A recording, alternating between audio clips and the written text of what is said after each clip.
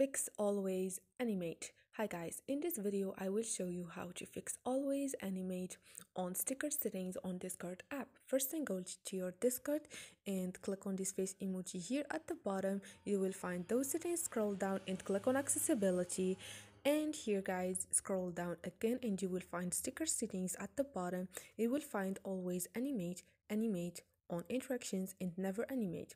All you need to do is tap on the option you want, click on Always Animate, and this is it guys. Now you did fix it, Always Animate on sticker settings.